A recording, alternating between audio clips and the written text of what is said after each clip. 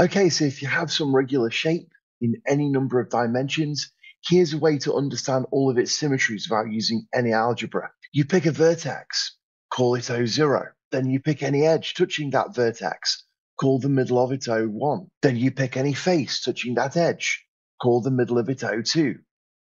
Make a red mirror line through O1 and O2, and a blue mirror line through O0 and O2. And now we're basically done. We have a kaleidoscope and we can understand all the symmetries using it. We just formed this chamber down here. I'm going to call it the fundamental region.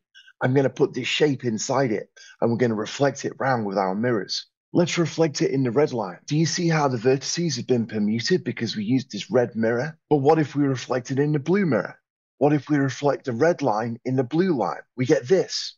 You could call it a virtual mirror. What if we reflect this upper triangle in the blue line? Well, then we get this. Let's reflect it in the red line and then reflect that in the blue line. And we're done.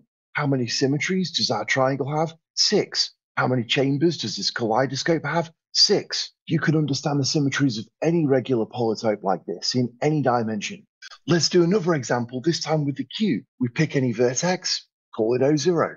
Pick any edge that's touching it, call the middle of it O1. Pick any face that's touching that edge, call the middle of it O2. Pick any cell that's touching that face, call the middle of it O3. You could think of these 4 points as forming a tetrahedron or simplex. So make a red mirror that's opposite to O0 and it goes through the other points. Make a blue mirror that's opposite to O1 and it goes through the other points. Make a green mirror that's opposite O2 and goes through the other points.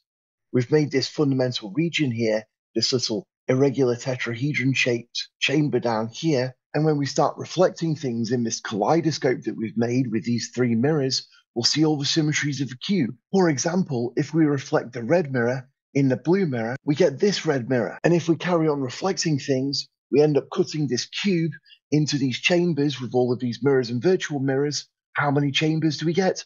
48. How many symmetries does a cube have? 48. The same idea applies to any regular polytope. I wonder if it could be used to make some kind of an optical analog of a quantum computer. Can we exploit kaleidoscopes so that they can process all of these permutations simultaneously? I just finished recording an epic video explaining all about these Coxeter groups and regular polytopes from the ground up. It's going to drop soon. I really hope you enjoy.